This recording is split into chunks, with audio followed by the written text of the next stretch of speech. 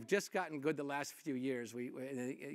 One thing, you start running things that are larger, more complicated, you get to be embarrassed at what you realize about your own organization. So about 4 years ago, after I'd already been there 8 years, we realized we do a terrible job of managing the death experience.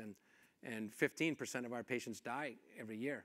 That's significantly lower than if you're in a non-DaVita center, where it's more about 18. So we're really good. But 15%'s a lot. And while we had good procedures around it, we did not act like a community when it came to the dying thing, both for our own teammates and for the families. And so we established a Circle of Life program where we now do a bunch of things that both our teammates and our families are finding hugely beneficial to help them in their journey towards death and dealing with it right after. And if you're in a clinic, it can be tough. You're 15%. It means you're going to have a number of people dying every single year. And of course, for the family, it's less often, but even more traumatic.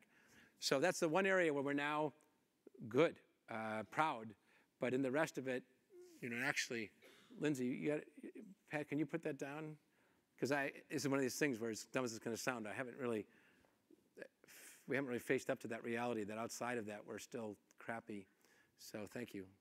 Cambiar vidas, change organizations, change organizations, change the world.